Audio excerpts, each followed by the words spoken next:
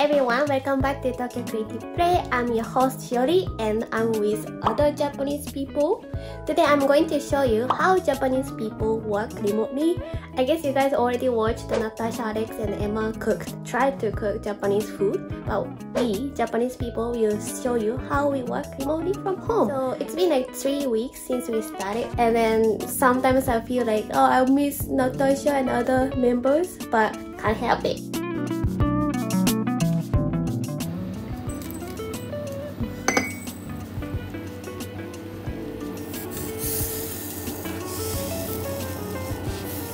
本日はコーヒーにイングリッシュマフィンにバナナシェイクになります。いつもパンを食べることが多いです。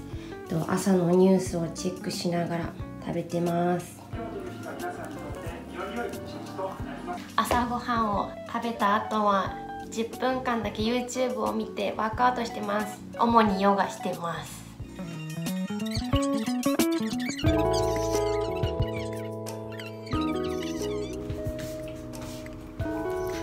在宅勤務始めます。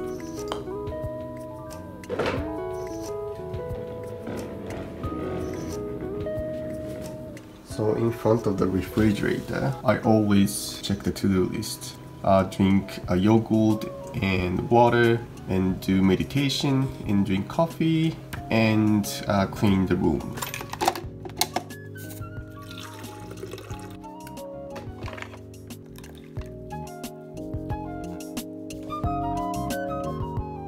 So every morning, I choose what tea I would like to drink from here. I'm not coffee person, my husband is also not. Japan Limited brand, strawberry tea. Now is the best season for strawberry. I'm going to drink this one. And I have other flavors. Lipton is cheap and affordable. Anyway, I'll start working. Ganbarimashou! So I'm going to introduce where I'm working from home. I'm basically working from this dining table because I don't have much of the space. If you guys already have watched my TC home episode, you guys already know how big my place is. And then whenever I have the meeting, I'm basically going to the other room to have my private space. Yeah, that's how I work. You guys can see the Timon, Kanako, and Hachi-san how they are working from home. 仕事をするときはいつもこのソファーの右端に座って作業を行っております。なぜかというと、ここに座るとだらけてしまう、寝転がってしまうので、いつも背もたれがないように気を張って仕事ができるようにこっちに座ってます。で、こちらがテーブルです。いつもダイニングテーブルを使って仕事をしてます。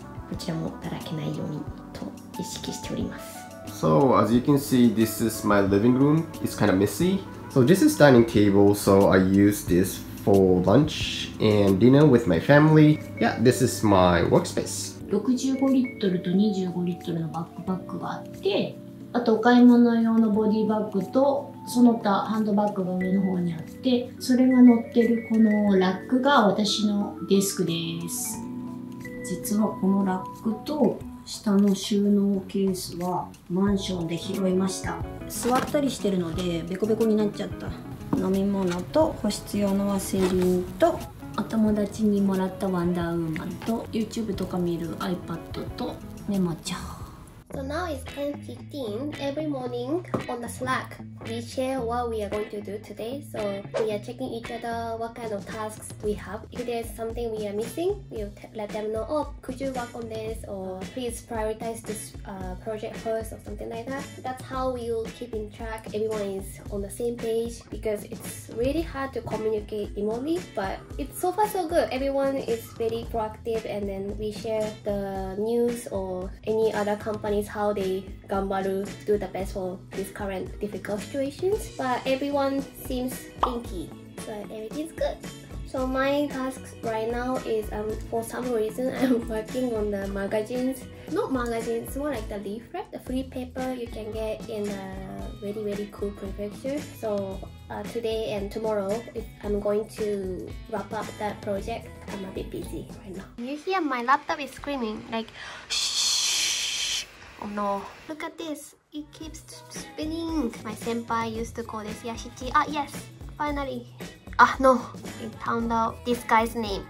This guy's weapon is this windmill so we call this yashichi. So let me explain about my role. It's quite hard to describe in English, so I'll go Japanese. 私のロールは COO というロールになります。一つが売り上げを上げていく仕組み作りをするということです。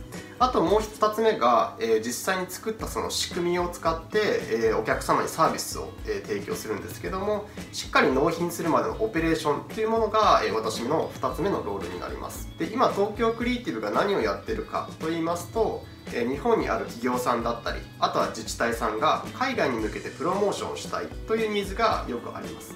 で、私たちはその海外プロモーションをやっている会社です。セールスチームのハッチです。私とかなこは主に新規案件を創出する仕事をしています。私は自治体様や企業様とのやり取りを、かなこはインフルエンサーの窓口もやってくれています。お客様の課題をヒアリングしたり、提案や見積もり、取材先や納品物の調整をします。動画公開後にはレポートや請求書を作成し、次回の施策に向けての提案を行います。一番のやりがい、楽しいこととしては、自分が関わったプロジェクトの動画が上がってきた時にすごくやりがいを感じます。それ頑張ってよかったなっていうところと、皆さんのポジティブなコメントを見た時にすごく嬉しくなります。やっててよかったなと思います。That's what we do in Tokyo Creative. Actually, we started looking for someone who is bilingual and be kinky, proactive, and then hard worker. If you are interested, please check out the description box. But yeah, we will just continue working like this, and then let's see what other people do. 今日の私のランチです。でもいつも本当は食べてるのはこれです。さつまいもをよく洗います。キッチンペーパーに包んで濡らします。ラップにくるみます。じゃーん。お昼ご飯を作ります。今日はなんとお好み焼きです。これがお昼ご飯になります。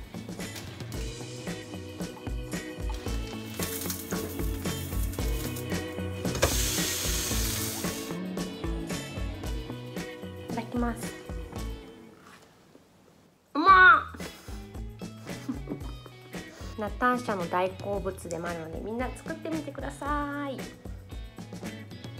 Now I'm going to cook pepperoncino, bacon, eringgi, and this unique veggie from my grandma. I made a video what I got from my grandma for my own channel. It will take only like 10-15 minutes.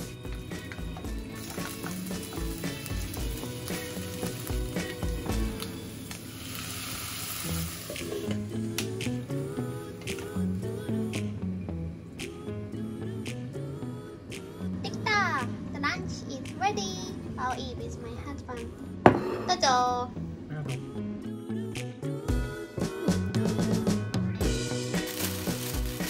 カレーになります。美味しそう。So for this video, we are showing you what we are wearing inside the house. Check it out!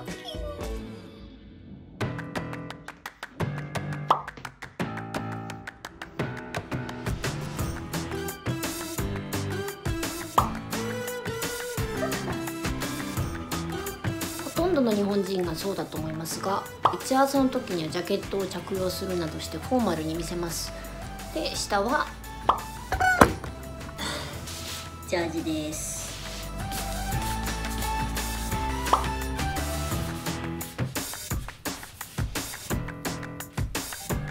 So this is my closet. As you can see, everything is black. I don't want to spend time to think, which color is the best today. So it's quite simple. So just pick it and wear it.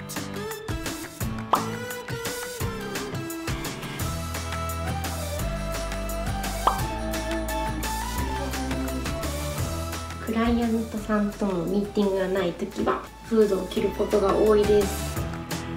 はい、リモートワークをやってみての感想なんですけども、非常に時間を有効活用できているなっていう実感があります。やはり移動時間がですね、短縮できるので、かなり時間を短縮して濃密に働けてるっていう実感がありますし、アウトプットも上がってるなっていう実感があります。一方でこんな感じで音が入っちゃうので、お客さんとのウェブ会議が難しいっていう点がバッドポイントになります。今だいたい5時頃です。今これからあと2時間ぐらい、7時まで仕事をしてゆっくり休みたいと思います。働き方の違いは通勤時間がないので、その分集中して作業を取り組めるっていう部分ではすごくメリットかなと思います。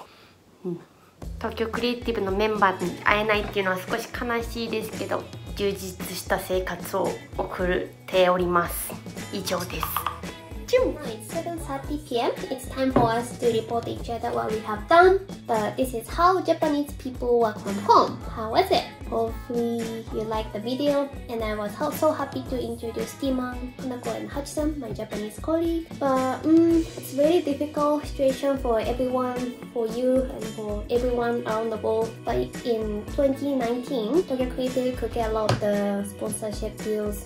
Sometimes too much. I'm so sorry for that, and also thank you for watching those videos as well. Why we could get those deals because Olympic is supposed to be happening, but since that is also postponed, we have another year or more to make content about Japan. So hopefully everything is going to be okay as soon as possible, and then we can share more things about Japan. And then we haven't decided how long we are going to work from home, but if you have any ideas that you like us to try from home, please leave the comment down below. But thank you for watching, and I will see you in the next video. Bye bye.